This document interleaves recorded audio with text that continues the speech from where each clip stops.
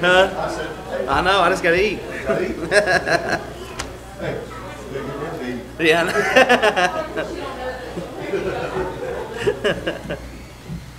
Oh, it's funny. Emily, look like you got a tan. You was down there. You did? I burn every time I go. Sunscreen on or not, I get it. So, all right. So, happy Father's Day to all the fathers.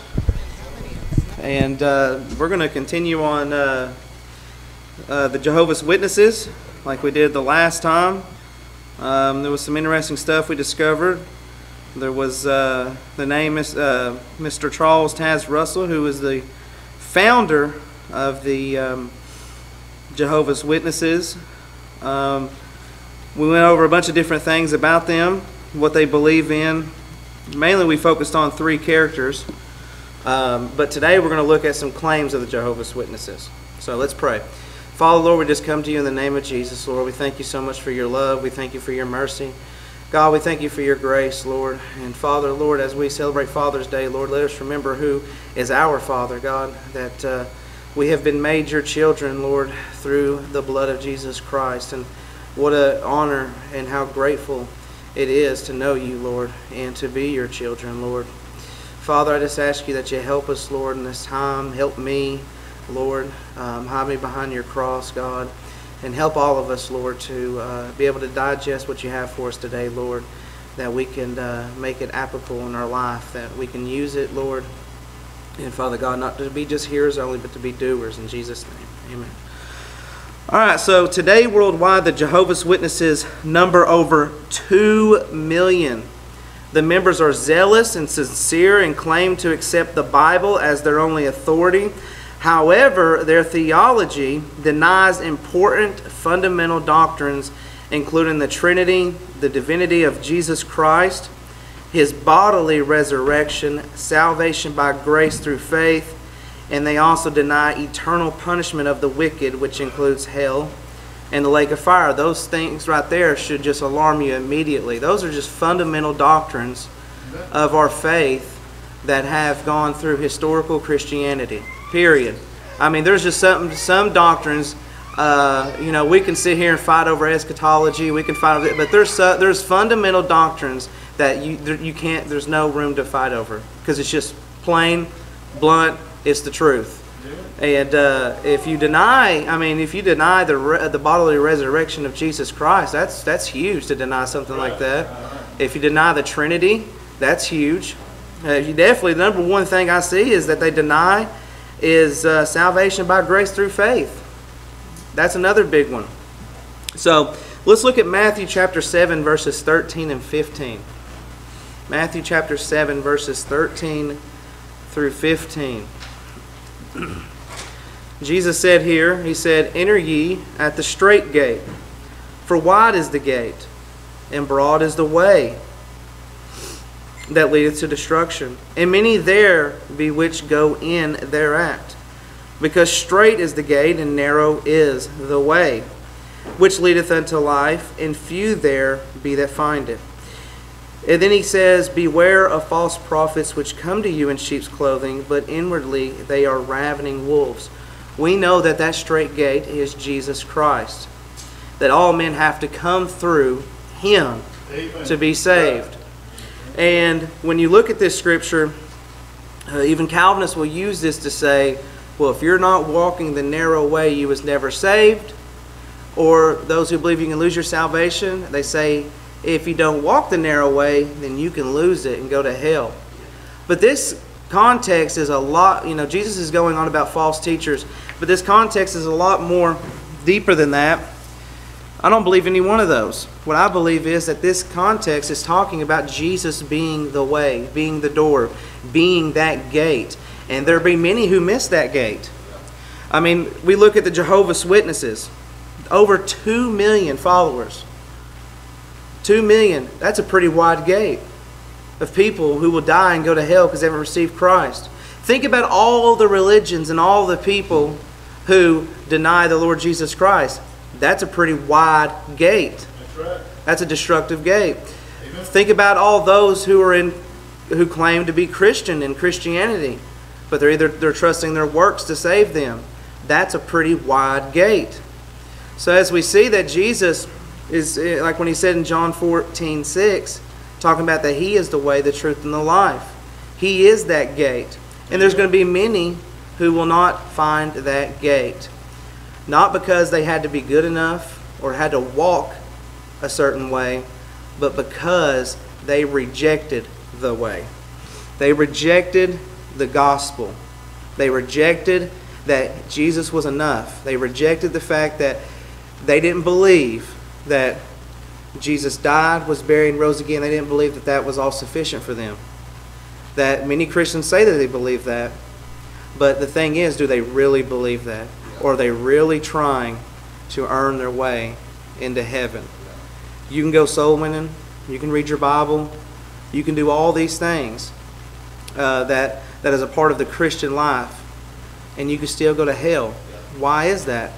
Because you were trusting in those particular things to get you to heaven rather than trusting in Jesus Christ alone for salvation and trusting that he died and was buried.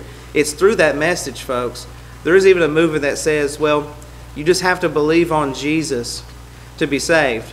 Well, a part of that is true, but you have to believe in the gospel to be saved. There's a lot of people who just believe in Jesus, but they don't believe that Jesus died, rose again. Was buried and rose again.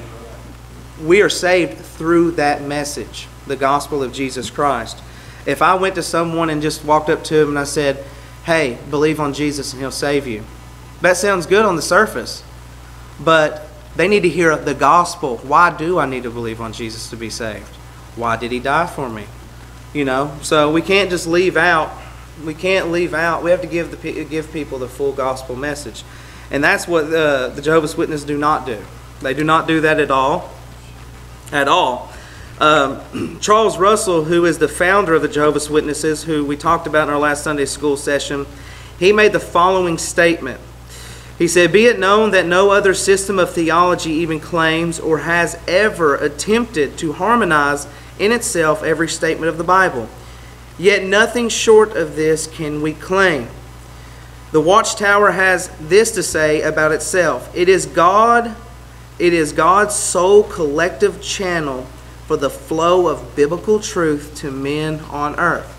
So, to explain this to you, what he's simply saying, what the Watchtower is saying, that God is using the Jehovah's Witnesses, that the Holy Spirit only channels the truth through them. To make that so simple, that's what it is. There's a bigger aspect of it, but that sums it up just like that perfectly. They believe that God has used them to interpret, and only them to interpret the Scriptures, and you cannot understand the Scriptures unless you are counseled by them, because they are the one receiving the knowledge from the Holy Spirit, and we're not, which is just insane. All right, so it says, the Watchtower Bible and Tract Society is the greatest corporation in the world. This is what it says in the Watchtower. Because from the time of its organization until now, the Lord has used it as his channel through which to make known the glad tidings. It's no difference than what we see in Mormonism, okay? I feel so bad for everybody before Mormonism and for these Jehovah's Witnesses. Because if they are the channels, if everything before them is corrupt, then I feel bad for all of those centuries of men. They were deceived. They were deceived, and then now, finally, I guess after thousands of years, God said, well, I'm tired of deceiving people. I'm just going to send the Jehovah's Witnesses and the Mormons. They're going to help everybody out. I'm going to use them. No, it doesn't work that way. God finished the work. He finished this Bible, and salvation is through his Son, and there's been many, many, many men and women who have been saved perfectly fine through the blood of Jesus Christ before the Jehovah's liars and the Mormons have took foot in their deception. So, don't believe it. F.W. Friend's president, he's the president of the Watchtower, relaying how their interpretations come from God. This is what he stated. Okay, so they believe that their interpretations come from God. And listen to what he says. He says, they are passed to the Holy Spirit who invisibly communicates with Jehovah's Witnesses. So you see what they're saying is, this is a definition of a cult. This is what cults do. Everyone else around you is wrong, right? You can't trust the Baptist church. You can't trust your fellow brother who's saved. No, you have to come through our system. Our system is the way, because see, God only comes to us. A lot of people within the Jehovah's Witnesses church, they're not allowed. Really, they encourage them not to try to read their Bible on their own. They want them to read the Bible, but they want to have it side by side with their Watchtower teachings, because they believe that you have to be a prophet or an elder, basically, to be able to interpret the Scriptures, which is just a lie. It's just a lie. So we conclude from these statements that the Watchtower believes itself to be the organization that speaks for God in today's world. We see that they are no different than any other cult, because instead of Jesus being the way for any man who will believe the gospel to be saved, they claim that their organization is the only way to know God by following the teachings of men rather than God. That should be an alarm right there. When you have men who are following teachings of men rather than God, you need to get out of there. You need to get away from it. So note this. Note the following statement by Charles Russell. Remember, he was the founder. Now, bear with me here because I'm going to explain this when I get through this.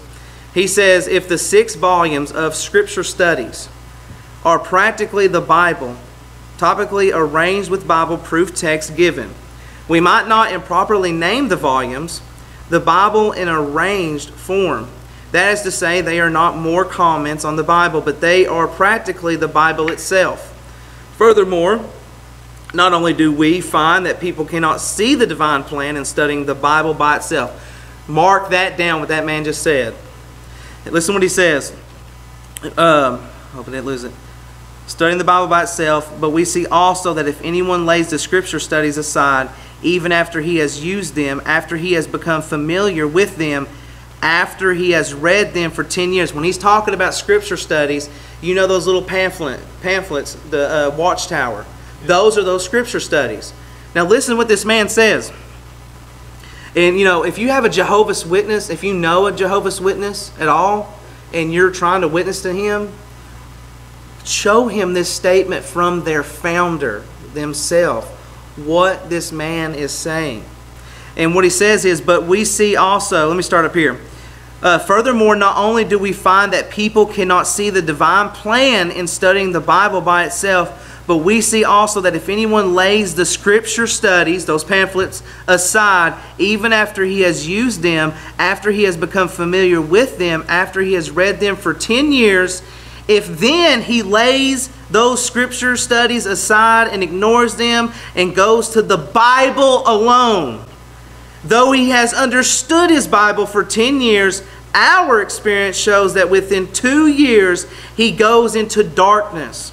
On the other hand, if he had merely just read the Scripture studies, what is he talking about when he's talking about Scripture studies? Like I said, it's those pamphlets that they don't really, see, Jehovah's Witnesses don't really have a statement of faith, but they hold to their Watchtower pamphlet, those study Scriptures. And what this man is basically saying is that you are a fool if you try to study the Word of God on your own.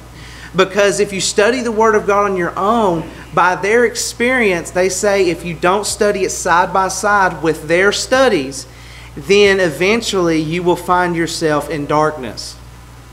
That is heresy. That is a lie. You don't need no man to teach you. You have the Holy Spirit of the living God living inside of you. Amen. You don't need Jehovah's Witnesses telling you anything, because what they're doing is they're not getting, you know what they're doing? They're not getting their information from the Holy Ghost. They're getting their information from their lost mind. They're poofing it up in their mind, and Satan is helping them. That's all they're doing. Because they say their standard and authority is the Bible, but their standard and authority is not the Bible. It's no different than the Mormons. Their standard and authority are men. Are men. And that's why they have their own translation of the Bible, because when you read the Holy Bible, they can't understand that their leaders are saying one thing, but the word of truth contradicts another thing, so they got to go and make their own Bible so they can say, oh, well, no, this is what, see, you got to read the New World Translation. This Bible's not sufficient enough. Isn't it funny? You have an organization who wants you to spend more time reading the thoughts and ideas of men that they want you to read in this book. You don't need no man to teach you. We have pastors and teachers for a reason. But let me tell you something. You can be on the desert and all you have is your Bible. You don't need to. You can read your Bible and the Holy Spirit can teach you. You don't have to call up your pastor and say, I need you to come find me. I don't know what this means. Please tell me. No. You have the Holy Spirit of the living God living inside of you, who is the translator of the text, who wrote the Bible. Amen. Right? And the only time you trust another man behind this pulpit is if you line him up with the measure of the Word of God, right? So if the man's up here by the pulpit and he's teaching the Word of God, you don't just go home and believe everything he says. You go home, you get in the Scriptures and say, Lord, let me know that this man is teaching the truth. I don't want to be deceived, right? Because that's what we have to do, all of us. Don't ever look up to a man. I don't care how much they're behind the pulpit, but make sure that that man is teaching what the Bible says. Because there's a lot of people who do that. I'm serious. You'll have people who are, and they're sincere Christians, and they'll be witnessing to somebody, and then they'll get caught up because they say, well, the unbeliever will say, show me in the Bible where it says so. No, show me in the Bible. And then use Christians like, well, my pastor said. You think that unbeliever cares about what your pastor says? You know what that does? It shows you ain't been studying your Bible. Now, there's nothing wrong with saying, I don't have the answer to that, but I will get it for you. There's nothing wrong with doing that. But what I'm trying to explain is you don't go around, when you're ministering stuff to people, and your backup, you should be able to let me show you what the Bible says. Not, well, my pastor said it, my grandpa, he said it. That doesn't fly, folks. It does not fly that way. Because men who are pastors have been entrusted. We've all been entrusted with the gospel of Jesus Christ. But our job behind this is one thing, is to tend after His flock. But what do we do with the flock? We feed them, we lead them to this. I can tell you right now, a pastor's number one goal is to have their flock to grow in Christ. And I know Brother Tim definitely doesn't want us coming here and just be sold on to him. His whole direction is when he gets behind this pulpit is saying to the church, turn to Christ. Read what I'm telling you. You know what I mean? And like he said, how many times have Tim said, go home, study these things. Because I feel the same way. If I'm up here preaching anything that's contrary to the Word of God out of ignorance, I want somebody to stand up and say, brother, you're wrong, and I want you to show me, right? Because I don't want to be back here preaching some nonsense. And you shouldn't want to listen to nonsense. And you shouldn't just believe it because someone says it. Now, if the pastor's preaching, go back home and read over what he taught. Take your notes. And spend time with the Lord. Because when you do that, when you just trust Him, if Tim gets behind here, I get behind this pulpit, or Wayne, whoever, and you just sit there and take it in and you don't go and study these things, then you really are robbing yourself from a beautiful growth in the Lord Jesus Christ. You're robbing yourself. You're robbing yourself. Don't rob yourself. There's nothing more beautiful than spending time with Jesus and His Word. And then you can hear Scripture over and over and over. You can hear even the correct interpretation, but there's nothing special when you're in your studies by yourself. And you may have been crying to the Lord, seeking Him day in and out. Lord, show me the Scripture. And then out of nowhere, the Holy Ghost just reveals it. Bam! Hits you just like that. That is a joyful thing. Don't miss those moments with Christ just because you want a quick answer. Just because you want a quick answer. That can be deadly. If you're a person who just wants to go to Google or something just to get a quick answer, I warn you, be very, very careful. Be very careful what you're doing. Because, folks, here is your dictionary. Here's everything you need in this Bible. You have the teacher of the Holy Spirit living in you. God wants to spend time with you. And I believe when we decide, to do that, and we're spending too much time in commentaries than we are on the Word of God, I truly believe that God will not bless us, and when it comes to discovering His Scripture, He will not give us the answer because we're not seeking Him. Now, I'm going to go back over these Scripture studies thing here. I wrote a thing here. The Scripture Studies is a series of publications intended as a Bible study aid, containing 7 volumes of great importance to the history of the Bible student movement and the early history of Jehovah's Witnesses. So as we talked about, it's that little pamphlet. You know, I think everyone has gotten it before. Jehovah's Witness drops over a watchtower. To be honest with you, there was a time when I was over at, I worked with a client, and his mom, she was a little old lady, but she was a babe in Christ. And these Jehovah's Witnesses came over, and they started talking to her, and I got right in front of her, and I started, ministering to them, because I felt like it was my duty to protect my sister in Christ, because she was very vulnerable. She was. And so she's like, I'm going to take it. So she took the watchtower, and she was going to sit down and read it. Well, as she got distracted, I grabbed that thing, I ripped it up and threw it in the trash can. Because that little bit of poison could have wrecked her faith real fast. Could have wrecked her faith. You got to be careful, child. You got to live, eat, and breathe this word. You have to. Because either two things are happening. You're turning your eyes to Jesus, this word, or your eyes are somewhere else. You know what I'm saying? We are servants. So you're either going to serve yourself or you're going to serve God. A lot of us, we think we have control over our own lives. No, something has a control over you. Right? You're either going to be possessed and have control, be controlled by the Holy Spirit and the fruits thereof, or you're going to be yielding to your flesh, and the flesh is going to dominate your life and destroy you. So, one of the fruits of the Spirit is self-control.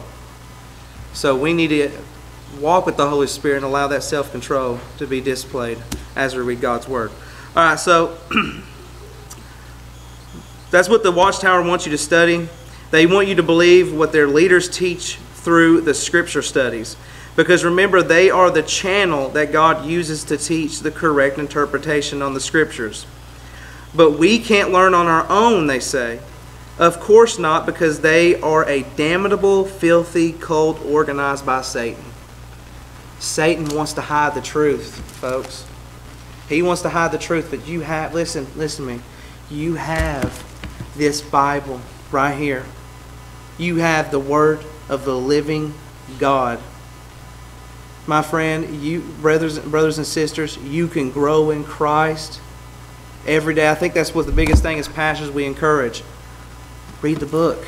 Go home and read the book. I would love, I say what Tim would agree, he'd love to know that his flock within the church are on fire for the Lord, are studying the Scriptures, right? To be able to go up to a member who may not speak that much, but you sit down with them and they can, those Scriptures will roll right off their tongue. They know what they're talking about because they've spent time with the Lord. And when you do that, you'll have peace. The Scriptures bring hope, right? They bring peace. When you're filled with the knowledge of God and your mind is directed toward His Word, and the Lord is renewing that mind and washing you daily through the Word as you read the Word of God, there's nothing like it. There's a power, friend, that it's incomprehensible. So 1 John 2:26, 27, that's what it says. John says, "These things I have written unto you concerning them that seduce you." There was a lot of false teachers in those times. Mainly what they were falsely teaching was being saved by the law. To be honest with you, in the time that we live in, I think we are attacked more with false teachers in so many different directions than they had to deal with in their time. So that's why we need the Word so much more. But listen, it says, "These things have I written unto you concerning them that seduce you." So there was false teachers in those days coming to try to seduce them, whether it be to put them back under the bondage of the law or what have you. And the same thing happens today. When you open yourself up to anything and any man, Satan is going to run you wild with it. And you're going to be over here with so many different winds of doctrine. You're going to be a mess because you don't even know what's right or what's wrong anymore. But that's why you have to be in the Bible. Listen to what he says.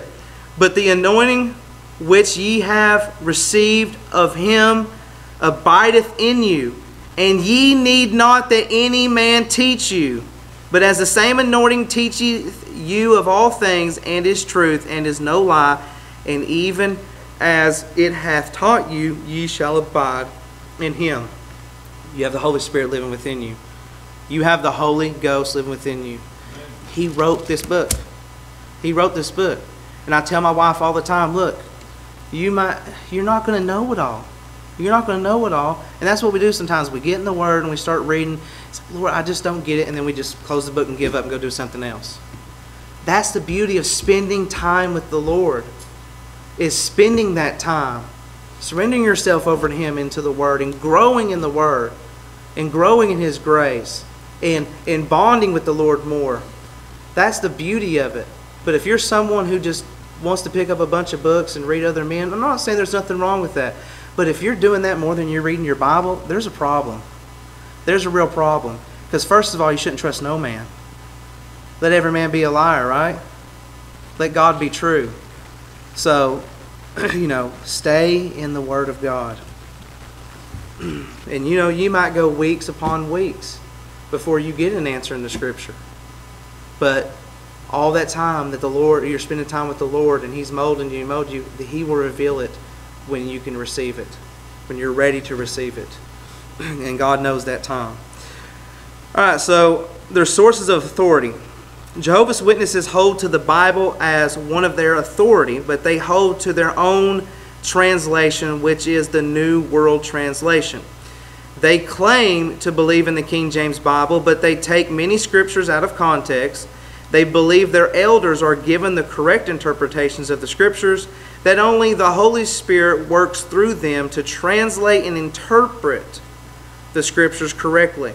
But their true authority comes from their New World Translation. So that should be your biggest thing. Anybody comes to you with their own translation in another Bible besides this King James Bible sitting here, then run away from them as far as you can. Run away. Because they're doing something very dangerous. They're taking out of the Word of God. That's what they're doing. So, as I said again, when we measure up our preacher when he's behind the pulpit, we measure him up by the Word of God to make sure what he says is true. Don't believe in me or anyone else because of the label. I mean, I can't tell you how many Christians, when you actually sit down with them, who are truly born again, you sit down with them who remain babes forever, but they can sure tell you how much the preacher yelled on Sunday, but they can't even tell you what John 3:16 says. They'll tell you, oh man, our preacher, he's something else. He got up there and he just started yelling, and he preached a message on David, and you ask him, yeah, so what did he preach about? Oh, well, he preached about David. Well, what about David? I don't know. I mean, seriously, I've sat down with people like that, and they don't read their Bible at all. They come to church either for a social event, and they'll, flatter everybody, but then they go home. And this is Christians, and then, I'm mainly directing this towards Christians because we shouldn't be that way, but, the unbeliever is going to do stuff like that regardless because he needs to be saved. But that's not something we should do. I mean, when you got saved and born again, I mean, come on. You know what the Lord Jesus did for you. You know as much as I know that God is calling us to get in His Word and to grow. And I tell you, I want to be able to tell somebody, I didn't read this in this commentary. I want to be able to sit down with somebody and say, I got the answer. Boom, I got the answer. Let me show you. Let me show you. You'll have more people listen, especially those who were lost. And you got some of those hard heads that are really coming after you. You know what? And you love them and you want to preach the gospel to them, but they will. I'm serious. They will respect you more if you're able, because that's what they want to do. They want to. A lot of atheists want to belittle you. And some of them, they think they know their Bible. They think they know the Bible, but they don't. But they'll quote so many scriptures, and if you're not ready, they'll have you in a whirlwind. So, but don't you want to be like I'm telling you, most of them respect you. And you say, "Let me show you," and I mean, you hitting them answer after answer through the power of the Holy Spirit. And I've seen some atheists, they've still denied Christ, but they'll say, you know what? I respect that Christian because he reads his Bible. He knows what he's talking about. He actually practices his faith. Now, we know the atheist, he's a lost man. It doesn't really matter what they believe. We know the truth. But what I'm saying is you can reach a lot more people if you know your Bible. All right, so as I said again, you have the Holy Ghost inside you that wrote this book. He is the best teacher. And I said again, you rob yourself of growth and spending time with Jesus when you do this, because you can read all the books and commentaries you want, but it's the will and the power of the Holy Ghost who can reveal the Scriptures to us. He's the only one who can reveal the Scriptures, right? The only one. Hebrews 11 verse 6 says, "But without faith it is impossible to please Him, for he that cometh to God must believe that He is, and that He is a rewarder of them that diligently seek Him." Listen, He's going to reward you if you seek Him. If there's an answer you've been looking for within the Scriptures for so long, keep studying, keep spending time with Him. You know, like Morgan, she's a baby. She couldn't start off on eating hamburgers and hot dogs. You know, she had to have baby food. Those things, it's a process. You know what I'm saying? It's going to take time, right? So that's why God wants you to spend time with Him, and it's a joyful thing. You know, when I look at Aiden and stuff, Aiden wants to actually spend quality time with me. And I love him, so I'll give him that time. God loves us, and He wants to give us all of Himself to us. Right. He wants to spend time with us. He loves us that much. I mean, He's already displayed His love and how much He loves us. But now that you're His child, what father doesn't want their child to spend time with them and to be able to show them good things and to bless them with good things? That's what God wants to do with us. And I'm not talking about materialistic blessings, but I'm talking about the blessing that we have, that we can even come to God, the Father, the Son, and the Holy Ghost, the Creator of the world. That is our Father who wants to spend time with us. And I think a lot of times we look at commentaries, look at these things, and God's just saying, look at me. What about me? Look at me. I'm here. I haven't gone anywhere. I haven't left you nor forsake you. Won't you look at me? You look more at men than you look at me. You look more at this than you look at me. Where is the attention drawn onto me? God wants to, He's a jealous God. He wants to spend time with us. He wants all of us because He knows what's best for us. And on this Father's Day, dads, the best thing you can do as a father to your children is walk with God, is to walk with the Lord Jesus Christ and show your children who He is. But sometimes even when you're reading your Bible, the kids may see that. But you know how you really display Christ to your children is to really walk with them. Because when you're walking with Jesus and you're controlled by the Holy Spirit, your son ain't seeing your daddy. He ain't seeing his daddy no more. He's seeing Jesus Christ in his daddy. He's seeing the Lord Jesus Christ by the way you move, the way you act. That's the way we want to be as men. We want to be like the Lord Jesus Christ, our Father. And when there's nothing better than your children following the example of yourself while you're following the example of Christ. Because Jesus is the best example and He's the way. All right. So we see it doesn't say He's a rewarder of those who seek men. Nope. When we choose not to spend time with Him, choose not to spend time with the Lord, and we don't diligently seek Him, we lose the joy of the relationship we have with Him, because there is no better joy than to spend time with the Lord alone. Because this book comes alive when you spend time with Him. Stop trying to get answers to please your brothers or your sisters in Christ, or treat this like it's some type of game, because it's not. Who can know more or not is called for His. I don't want glory from man, folks. I don't want any glory from man. We need to humble ourselves under His hand and submit ourselves unto Him only. Seek to please Him, and God will reward you openly. Amen. Everything that we do, it should be to lift up Jesus Christ. Amen. That's what the Jehovah's Witnesses do. They want glory from man, and that's all these hopeless religions are. It's man trying to establish his own righteousness, thinking they are good enough to get into heaven. Now listen to 1 Corinthians chapter 2, verses 12 through 14. It says, "Now we have received not the spirit of the world, but the Spirit which is of God, that we might know the things that are freely given to us of God. Which things also we speak, not in the words which man's wisdom teacheth, but which the Holy Ghost teacheth, comparing spiritual things with spiritual." But listen here. "But the natural man receiveth not the things of the Spirit of God, for they are foolishness unto him, neither can he know them, because they are spiritually discerned." You have to be born again. There's no understanding or comprehending the Scriptures of God unless you are born again. You have to have the Spirit of God living in you. You cannot see the Word of God. You may read it, but like these Jehovah's Witnesses, they read this Bible probably more than most of us in here. I'm serious. But they're blinded. They can't see it. You have to be born again. You have to be born again. God only accepts sinners who come to Him through one way, and that's through Jesus Christ and His death, burial, and resurrection. And listen to Romans chapter 3, verse 22, and we're done. "Even the righteousness of God, which is by faith of Jesus Christ, unto all upon all them that believe.